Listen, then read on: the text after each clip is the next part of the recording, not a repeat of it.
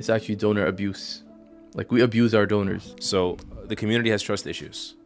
And when you said relationships, I was like, yeah, I don't think those are there most of the time. The way we've been fundraising the last 20, 30 years is a way, but it's not the most effective way.